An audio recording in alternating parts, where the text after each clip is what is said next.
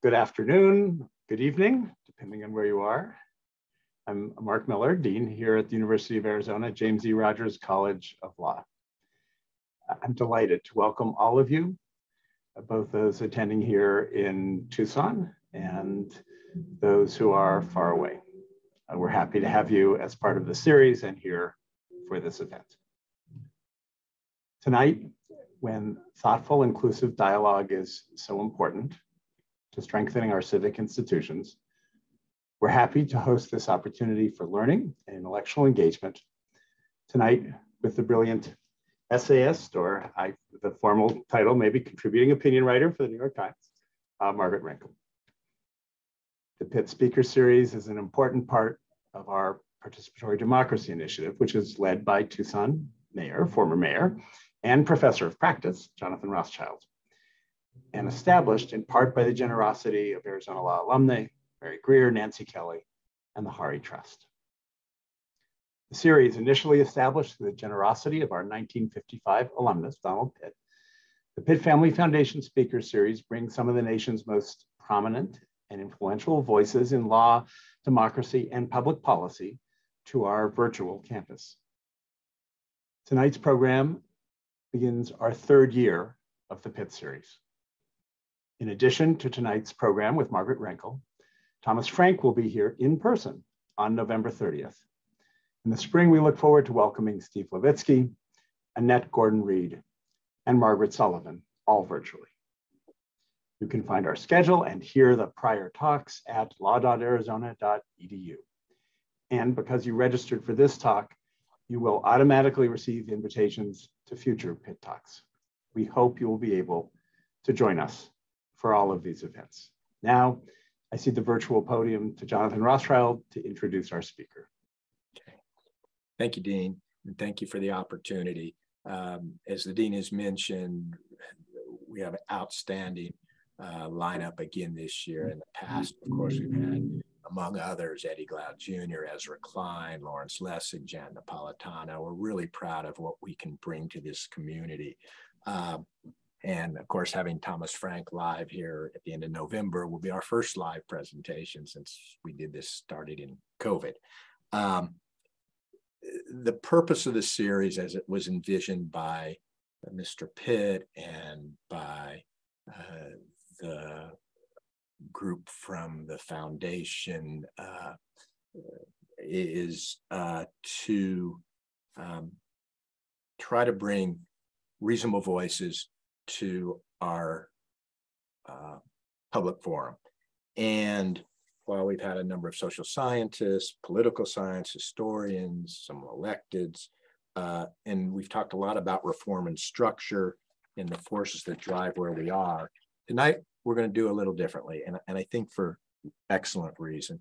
We're gonna listen to an English major, and Margaret Renkl was born in Andalusia, Alabama, grew up in Birmingham, went to Auburn University, went north for a semester to get her PhD at Penn. She didn't like the cold, came back and got her master's in a writing program from the University of South Carolina. She spent 10 years as a high school English teacher and then founded an online literary magazine.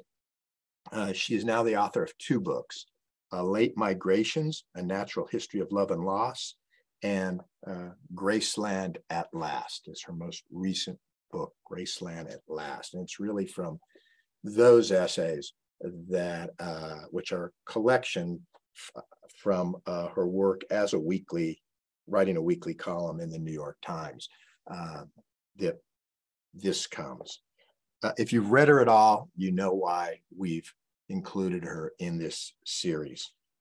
She is described as an essayist who confronts the tired, flat stereotypes of a homogenous, conservative redneck South while acknowledging the kernels of truth from which they arise. And remember, we're here in Arizona. And in fact, hopefully we'll get into that conversation of regionalism versus where we are as a country. Hers is one of the most current, articulate voices for the case of reason, civility, and constructive progress who's writing today. A child of the South, she works for stories that illustrate the complexities of the world we live in and does not write in black or white.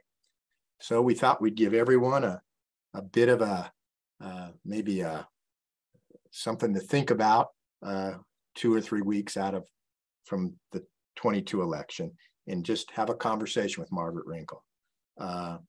What we plan to do is the Dean and I will ask questions for maybe about half an hour, and then we're going to open it up to your questions, those of you who are viewing this evening. And so please get your questions in, and we'll ask them. Margaret, thank you for joining us this evening. Really a pleasure. I'm so happy to be here. Thanks for having me, Jonathan. You've heard a little from both the Dean and I about this speaker series. So why don't we start with just a really simple question? Is it possible to engage in today's world in a political conversation with someone who you have great disagreement? Can you give us examples of that? And how do you go about doing that? I think that we have to maybe set out some terminology really clearly from the start, because I think maybe we've come to a point in our public discourse where the word civility implies something that isn't true. We think that civility means always seeking consensus or finding some sort of middle ground, that if we don't manage those two things, if we can't come to an agreement, then there's no point in even attempting to be civil with somebody. And I think it helps to just say that there is really no reason for attacks in a conversation. We have had it demonstrated to us on the airwaves during political contests for some time now that this is how, you, sir, are no John F. Kennedy, going back for decades, that insults and go along with disagreements in the public arena. And that may be the case with politics. It may be that, you have to take the gloves off or you don't get elected. Maybe it's a kind of a Roman Colosseum in that context. But in our families, in our neighborhoods, in mom groups with our kids, classmates, parents, those things, it's a different context. And you don't have to win, I think, is one of the things I would say. You can make an argument without expecting to win. And that's maybe one of the first things, is that this isn't a zero-sum game. That to foster civil discourse is simply to say that we need to be talking about these things, and people don't respond to fury. If your goal really is to convince somebody, your goal really is to change somebody's mind, you aren't going to do it by calling them a name. You aren't going to do it by yelling at them. You aren't going to do it by exhibiting anger, whatever anger you feel. And so, and even if you don't say anything, if that we are emotionally contagious species. So somebody who's talking to you knows when you're furious, whether you say anything or not.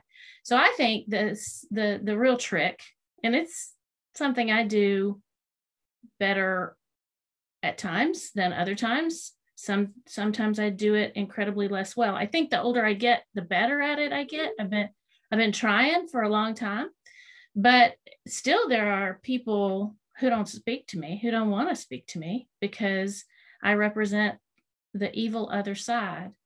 But for me, the way to suppress that anger, to keep that antipathy and disdain that naturally sort of bubbles up when you disagree with somebody and you think that you are right and they are wrong. And in today's world, on both sides, the belief is that the other side is not just wrong, but dangerously wrong.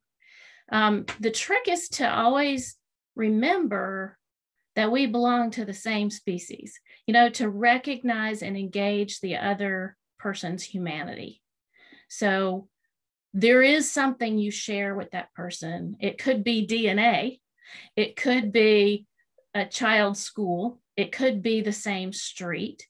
But there is some point where you came together, and that indicates that there are other points of connection. And if you can continue to see the humanity of that other person, you can continue to engage that other person's humanity. It might be a really long game. It might be something that, and I'll tell you a couple examples, but I think I've been talking too long. I'd like to hear some more of your questions. But I just think you don't give up on people. You don't say, because I disagree with you and the things you think I believe are incredibly dangerous, I'm not going to continue to have this conversation. It's just, you can't change anybody's mind if you stop talking to them.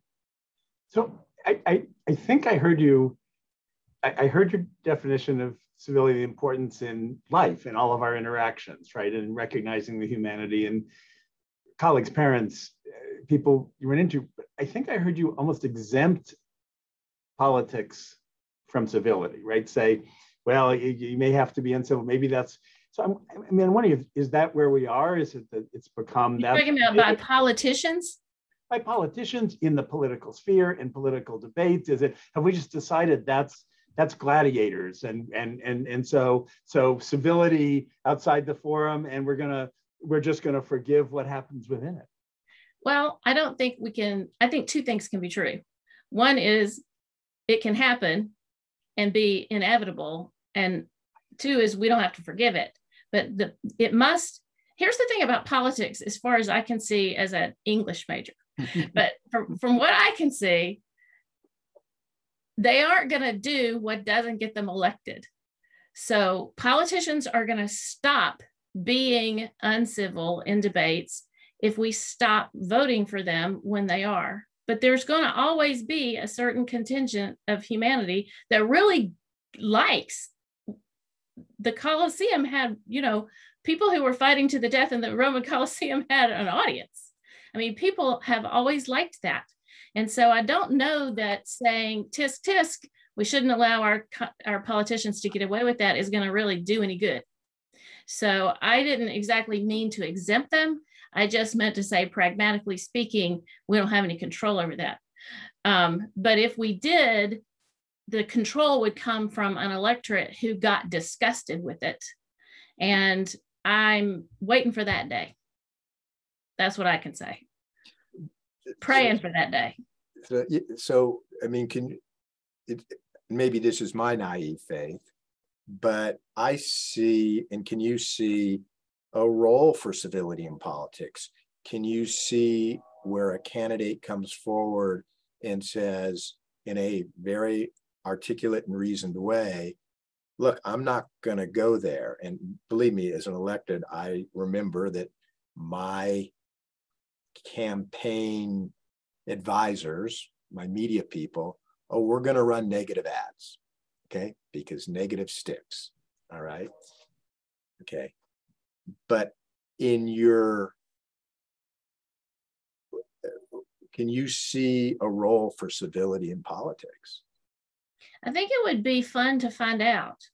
Like, what if somebody who is really, really well funded, didn't need to necessarily obey the media advisors, tried it. I'm not going to go negative. I'm not going to go negative. Often they say that and then they change their minds when they're losing. So it's this trend, this pattern. I mean, I think we're all sitting here, at least I am, trying to think of who can I hold out as a modern example of a politician who's either tried that. I mean, lots of people say it at some point and then do something else. I'm wondering about the connection between your concern, our concern, I think many people's concern for civility in our everyday life, our view of our democratic and our political institutions, and what appears to be something we're accepting as fact, which is, at least for now, that sphere has become negative, toxic, not civil. I mean, it's hard to, and is it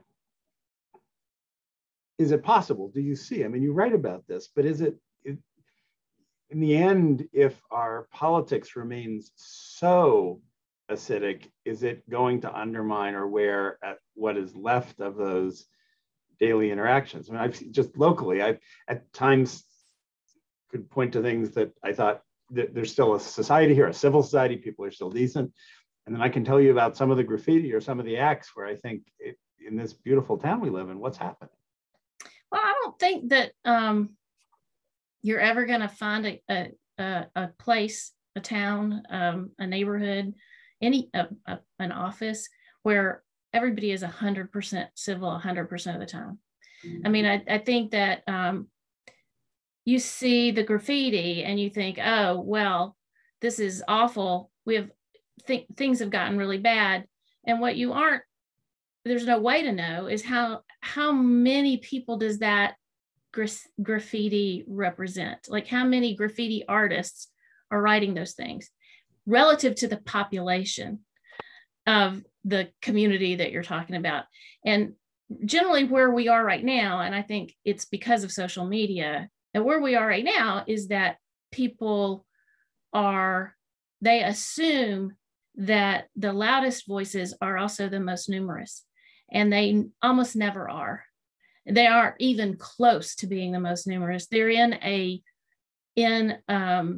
pitiful, really tiny minority, but they're screaming and they're yelling and they're waving signs and they're saying outrageous things, and they get people in my profession to pay attention to them. And then it really looks like it's a lot of people. It's a loud community. But in real conversations, people understand this instinctively. They understand that kindness and generosity and patience go a long way. So you'll see in just making the world work. And so you smile at the checkout clerk and you say, I hope you get a break soon. Or the checkout clerk smiles back and says, I'm off in 15 minutes. It's just a little bit of human interaction, just a little, let's acknowledge one another's humanity. And it goes such a long way. There was a study I read years and years ago, and I can't remember where I read it, probably in the New Yorker, because that's where I was reading everything in those days. If I only had this subscription for enough money to subscribe to one thing, it was going to be the New Yorker. But there was a study where librarians were told when they checked out books to, a certain number of people, they were just going to check the book out, and other people, they were going to, in it, just briefly brush their hand when they handed them the book. And then the sociologists doing the research would ask people who came out how they felt. And the ones whose hands had just been ever so slightly brushed were happier, across the board, happier, and happier with their interaction with that experience, with the librarian, with the library staff in general.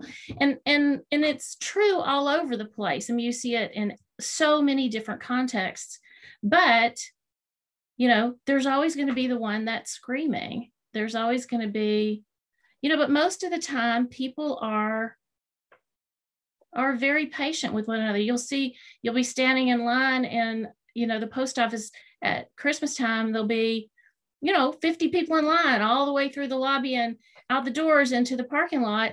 And there's only one person who's rude to the postal staff. There's just the one. 49 other people are being very calm, but all of them, their blood pressure rises, the stress hormones flood their bloodstream.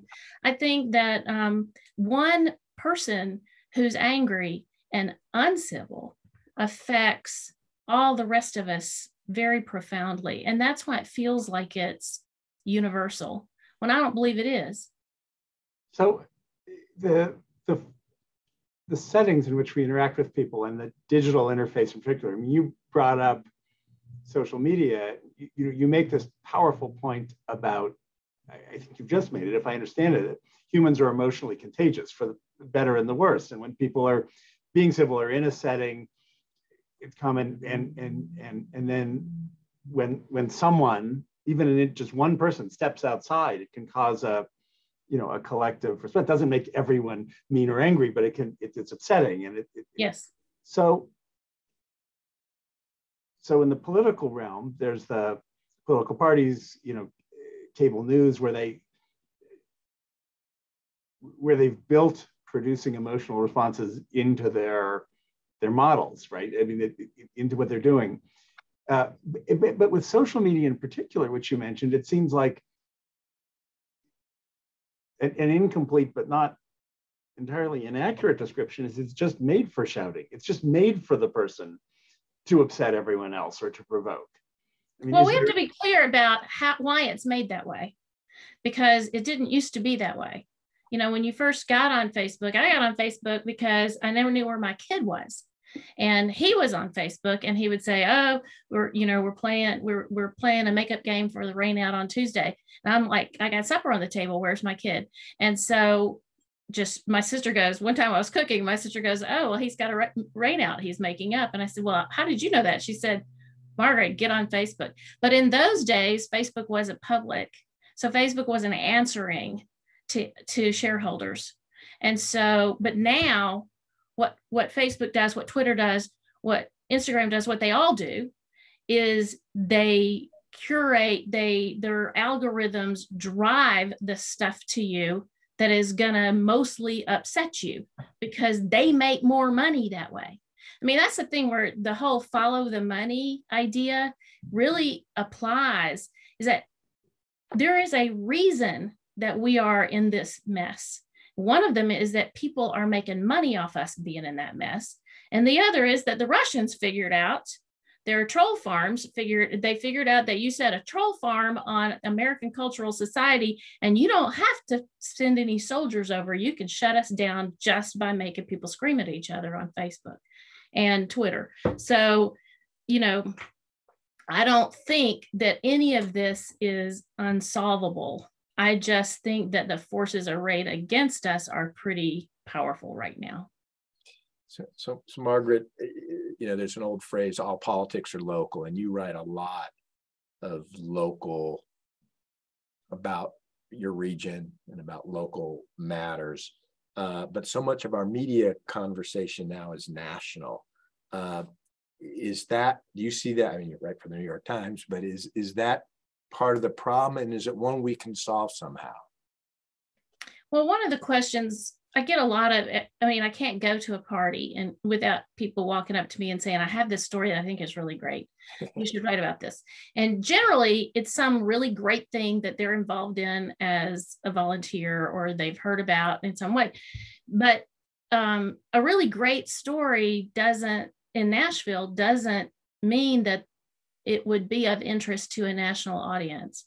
So what I look for are subjects and stories where Nashville is kind of a microcosm of something bigger, of either the South as a whole or of the red states, generally speaking, or of humanity. I mean, it could be, everybody could be interested in it.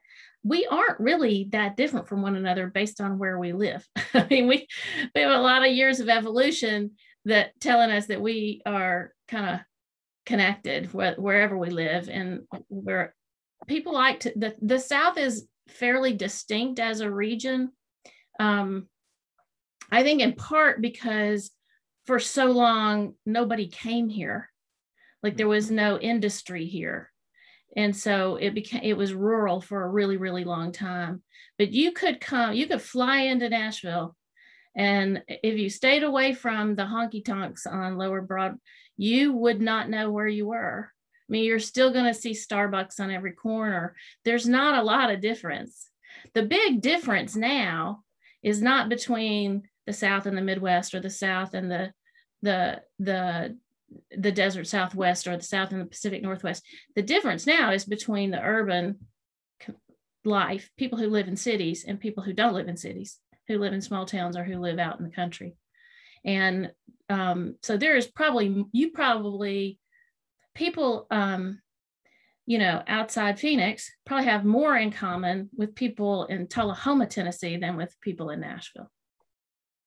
I don't know if that gets at what you're saying, what you're asking. It does, because I mean, all you have to do is look at a presidential map and you see a series of blue dots in almost every state surrounded by a sea of red. And in some of the bridge now, or some of the gap, is between rural and urban, to be certain. How do you go about working to bridge that gap?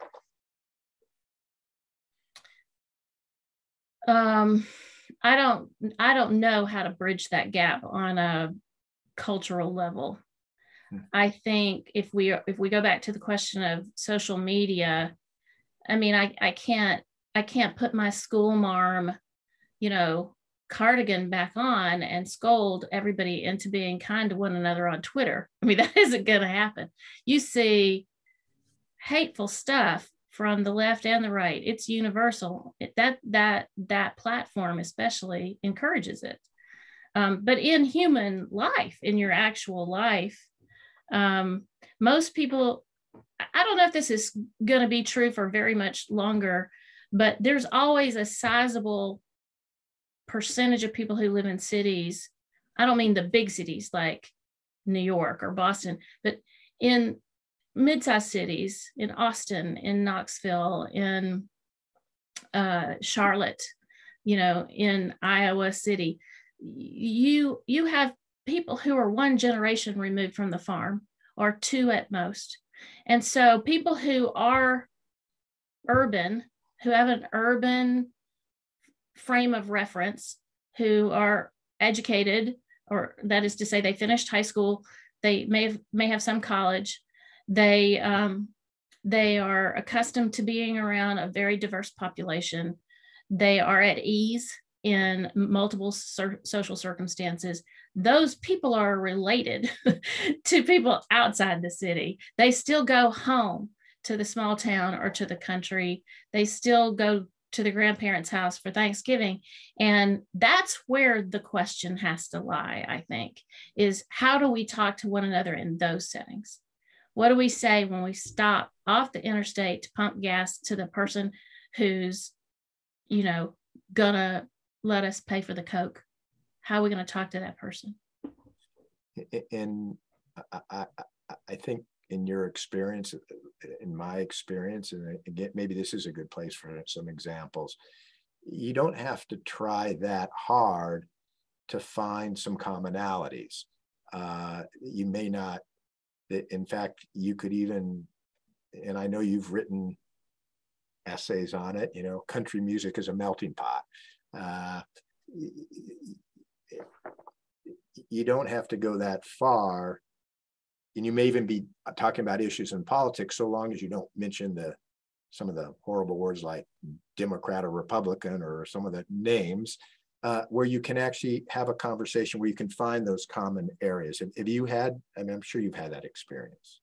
Well, I should say that both of my parents were Republicans, and all three of their children voted for Democrats the second they could vote. And neither of us budged.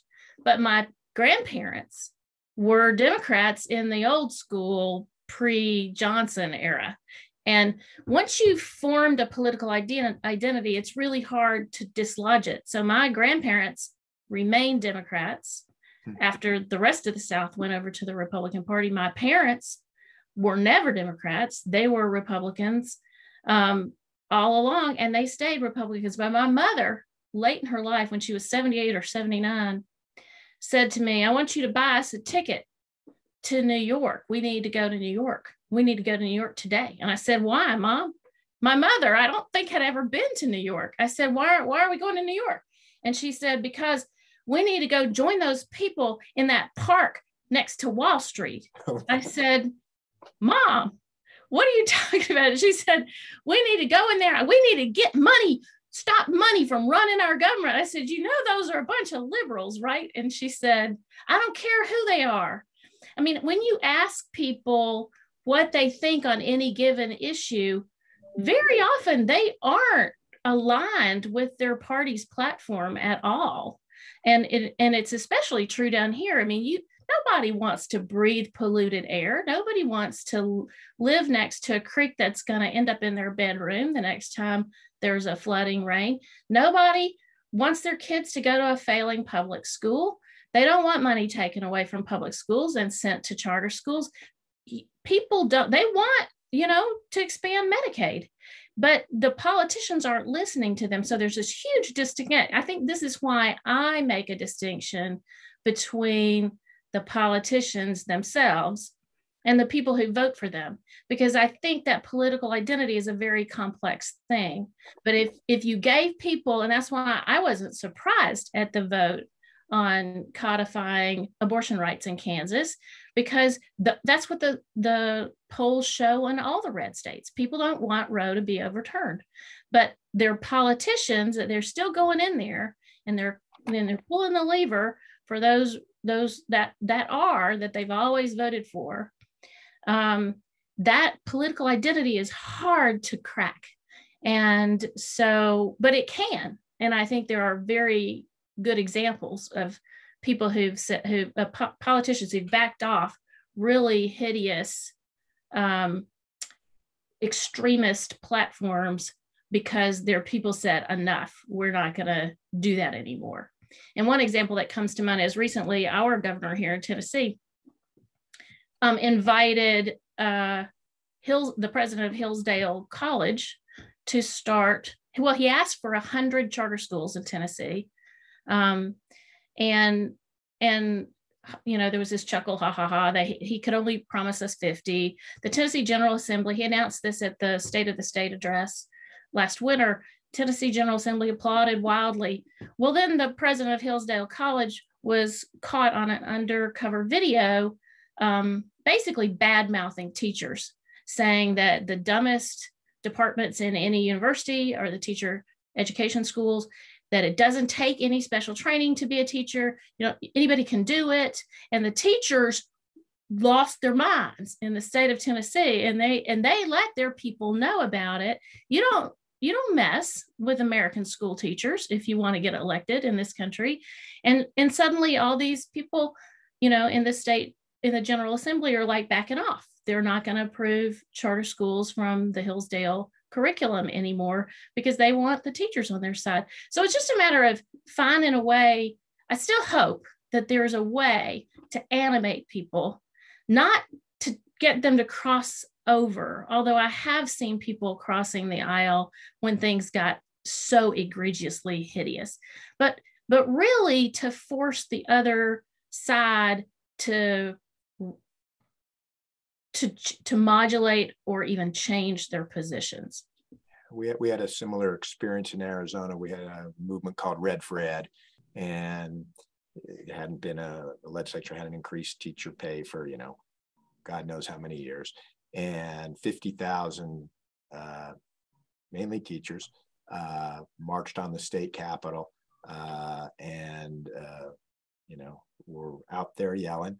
And the legislature promptly passed the largest increase to teachers that they've done in years, and then adjourned for the session. So, they've had it.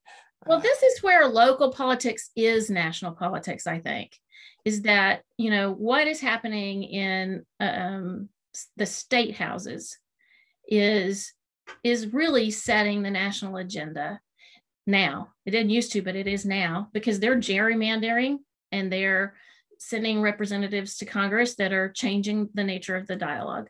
And those elected officials at the state level, certainly at the local, at the school board level, at the city council level, those voters, they are persuadable in civil dialogue. And I know a bunch of people who changed the way they voted in 2020 because they weren't happy about how things went between 2016 and 2020. And I think that can still happen. I'm not saying it will be easy. I don't want to sound facile about this. I think it can be done though. But it won't be by yelling at anybody on Twitter. Nobody changed their mind because somebody got mad at them on Facebook. So I hear a version above the family gathering at Thanksgiving and the gathering around kids and sports and communities, but below the level of you've described a lot of what's going on in the state as potentially harmful, the signaling, the states wanting to stand out on these national issues. There are a lot of the issues you've mentioned, some of the issues you mentioned in passing, local school issues, environment planning, really sit in counties and in cities. And I'm wondering if the potential transformation, the broader spread of this sense of humanity, of decency, isn't, we don't have to look again more locally. I mean, Jonathan was mayor here. I think it's fair to say in most smaller mid-sized cities I've seen that there can be very vigorous debates, but the language doesn't normally hit the dismissive level or the level of rejection, the level of denying humanity that you see sometimes at the state and then certainly in the federal sphere. Well, it's harder too when these folks are your neighbors, when they're your, you might not know them, but they might go to church with your parents, or they might, they're people. The first time I went to a Trump rally when I first started writing weekly for the Times. And I got there around noon. The doors were going to open around 5. This was one of the early, people were sort of amazed that there were still going to be rallies. He had just been sworn in like 6 weeks earlier. But I got down there, I thought, in plenty of time to talk to people, but there were people lined up way on down the street. So I walked to the very first people standing in front of the auditorium doors to just say, how long y'all been standing here? Well, they'd gotten there at 3 o'clock in the morning. At 3 o'clock in the morning, it had been 15 degrees. Mm-hmm. And so we were just talking about the weather and talking about, did you get any sleep? And then I said, do you mind if I turn my recorder app on my phone? I'm writing a newspaper article and I'd love to talk to you a little bit. And he said, what newspaper? And I said, well, the New York Times. And he said, no, I'm not talking to the failing New York Times. And I said, well, he said, you won't quote me right. And I said, I will. I'm going to record it. I'm going to take down your email address and your phone number. I'm going to call you and I'm going to read you the quote, or I'll email it to you. And you can tell me if it's right or wrong. And he said, oh, I'm not saying you would lie, but the New York Times is full of liars. So I'm not talking to you, honey. But it was like, he wanted me to know that he didn't really think I was going to do him wrong, but on principle, the people I worked for were awful. So I think when you do those face-to-face conversations, it's really hard not to go, oh, well, I believe you, but I'm not going to, sorry. So Mark, I want to go to some of the questions from. Yes, exactly. I was going to do the same thing. Great. And here's one. And I don't know if it can be connect the dots or not, but do you have a process that you use to help engage those civil discussions? That when you go to a Trump rally, that I'm going to be conscious that this is how I'm going to approach somebody. Is there a method that we can learn from and use? That's the one and only Trump rally I've ever been to. I don't say that I go in, I don't do a whole lot of on-site reporting because I write for an opinion section. It's not that I do it some, but in the pandemic, I did none. And I think it's just, I think it just has to be different for everybody. My general thought is that you probably don't have a lot of luck talking with strangers. It might be better to talk with people you have a known connection with, because, you know, it's a strange world we live in, and people are distrustful of strangers, and sometimes with really good reasons. So I don't know that I would say that there's a, you know, that there's a strategy I use. I just try to make sure they understand, if I have to, when I am talking to a stranger, that they understand that I'm not trying to catch them up on anything. I'm not trying to trick them. I'm just talking to them. So and they want to say. Yeah, one of the questions we got sort of goes to that, which is almost how do you, I mean, it's an extreme version of this, but even if it's your neighbor, if your neighbor has a Let's Go Brandon sticker on, or you know, very strong statements about the Second Amendment and rights, and you know, if the neighbor starts with an aggressive position, is there a way to, you know, if we can only talk to people we know, there's a limit there. They are the neighbor. They're in the, and you're saying this in a way, you know, someone has said, I don't trust you in the abstract, but I'm not saying I don't trust you as a human being standing right. before me. Is there a way to begin to get over that, or is it just, if you see that kind of loud, not social media, but, you know, physical statement or expression, the T-shirt, whatever, don't even try? Well, no, I don't think either one of those things. I mean, if it's a neighbor who has a Let's Go Brandon sign in front of the house, if you know that neighbor, you know other things you have in common.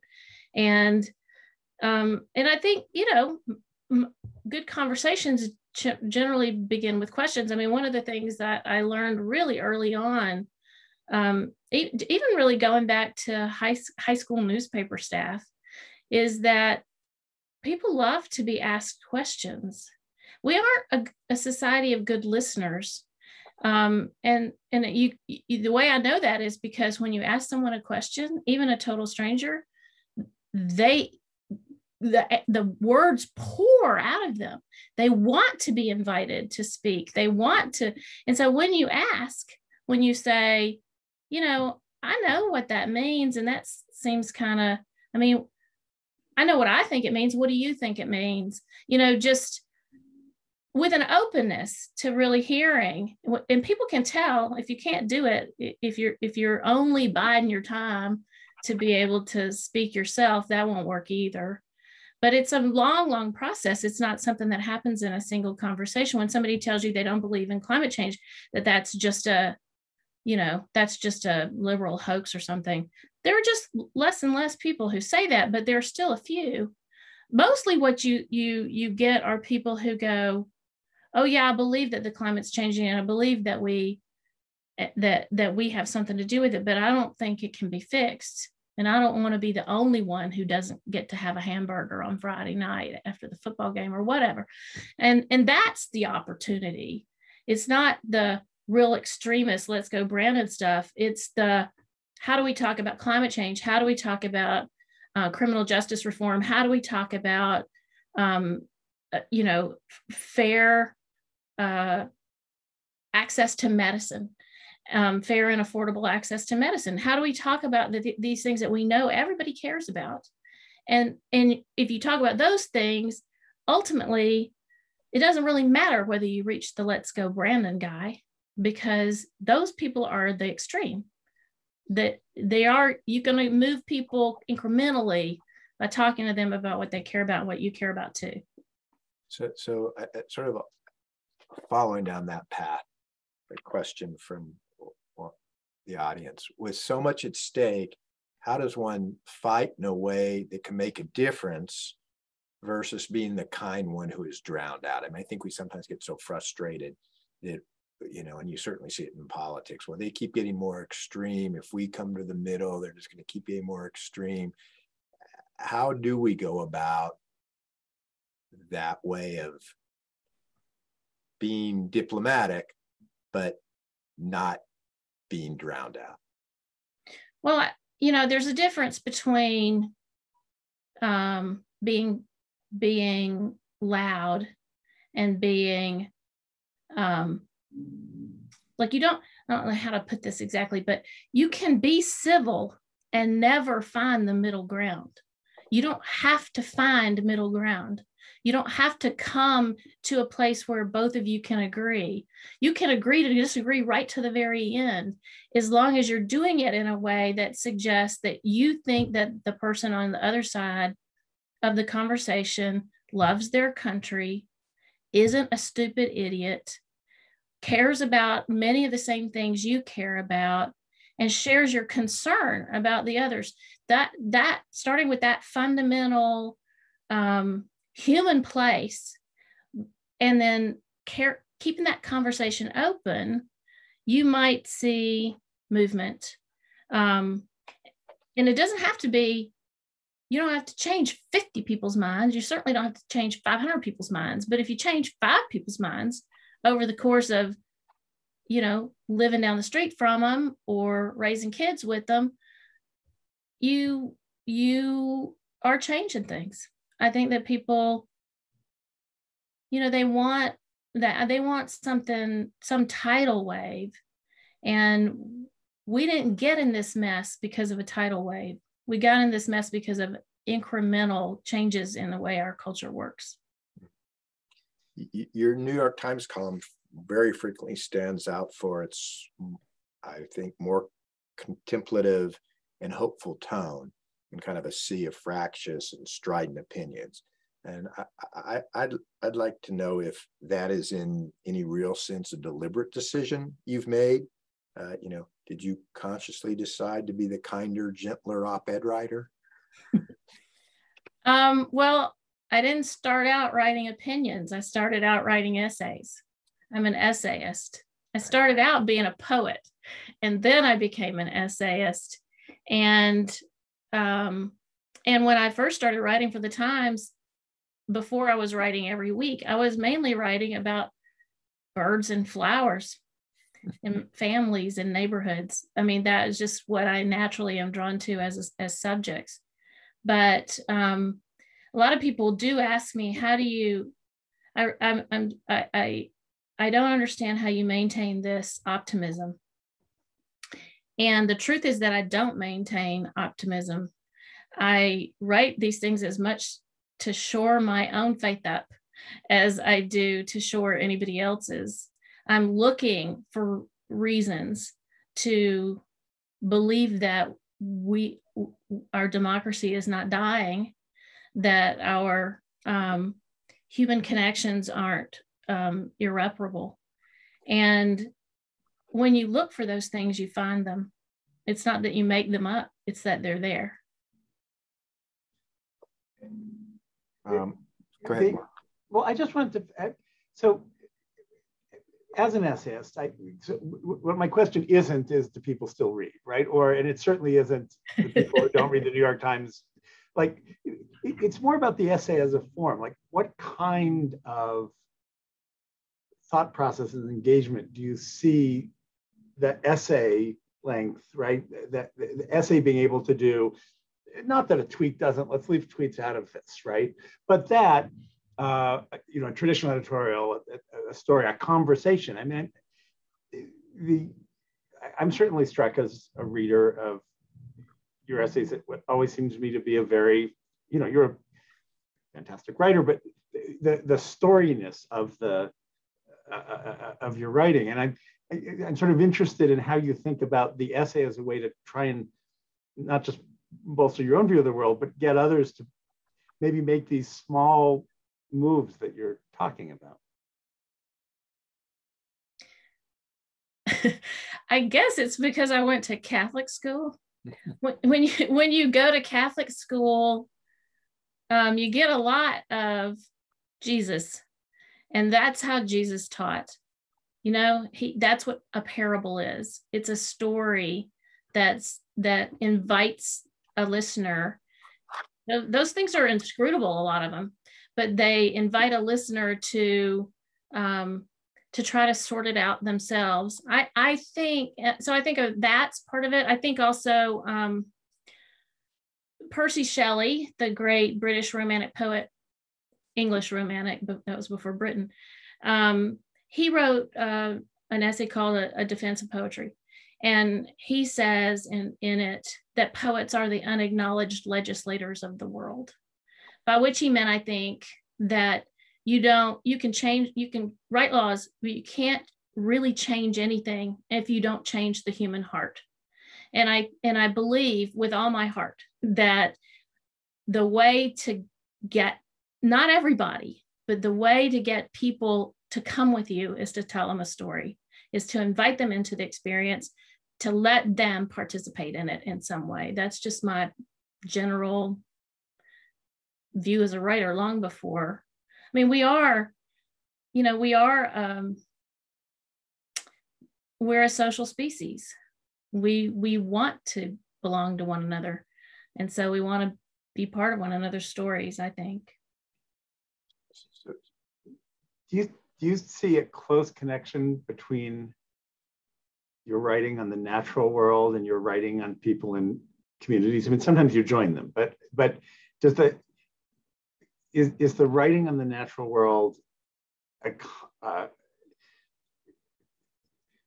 do you see yourself speaking to this, not just the same readers, but to the same set of issues when you're, because your essays have this span, and I don't mean to put them in boxes, but the Times does. Flora, fauna, politics, and culture.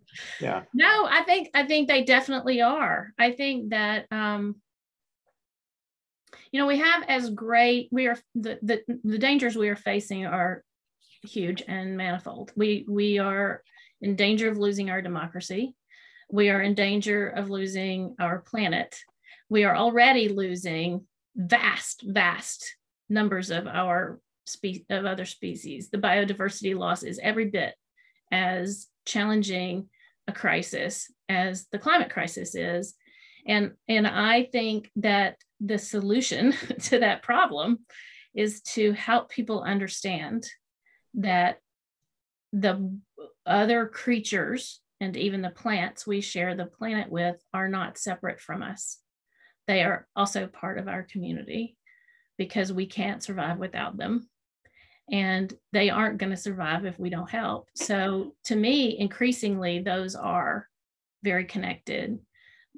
I very deliberately refer to the chipmunks in my yard as my wild neighbors.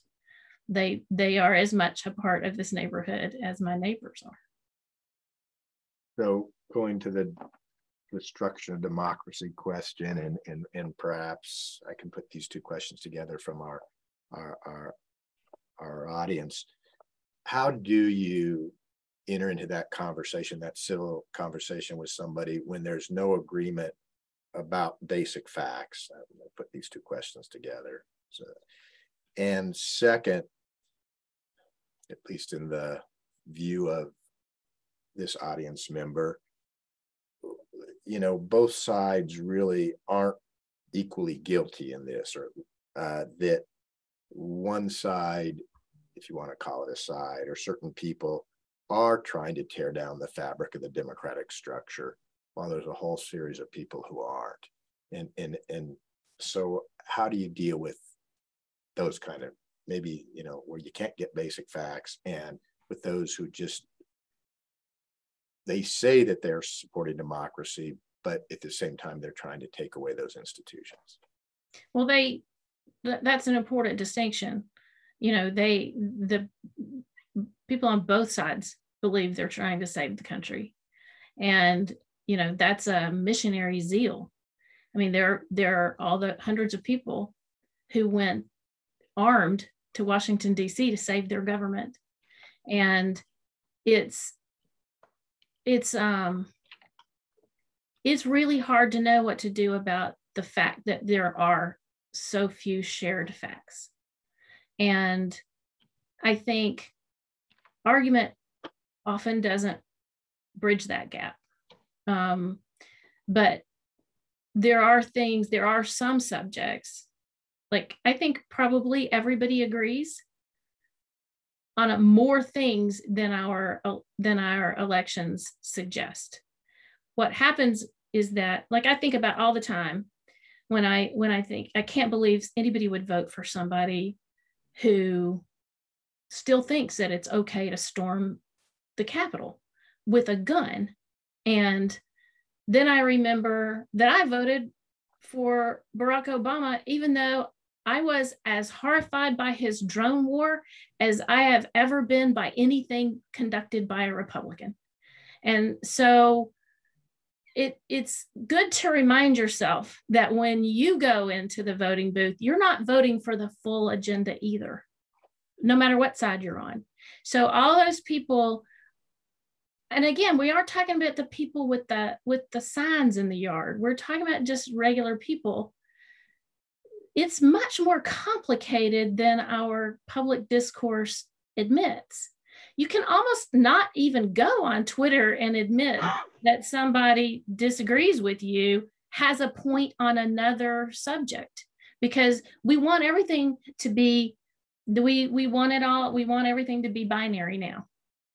And we just are complicated people. We are not binary, none of us. So as usual, we're getting more questions than we're going to have time for.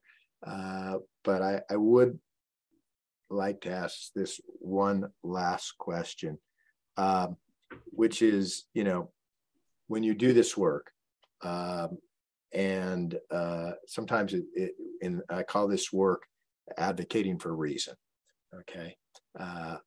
Sometimes it's a little difficult to keep going, and there's frustrations, certainly more frustrations some places than others, but frustrations in a lot of places.